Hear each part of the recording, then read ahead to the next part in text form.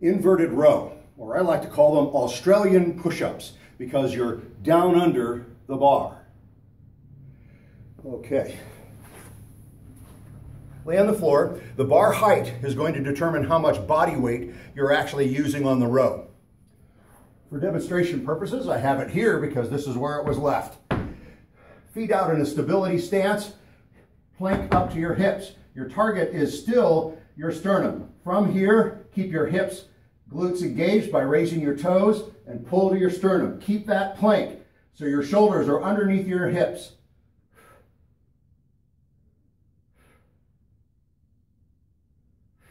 Don't dip here and make this.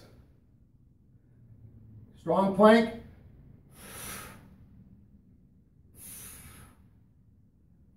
Inverted row.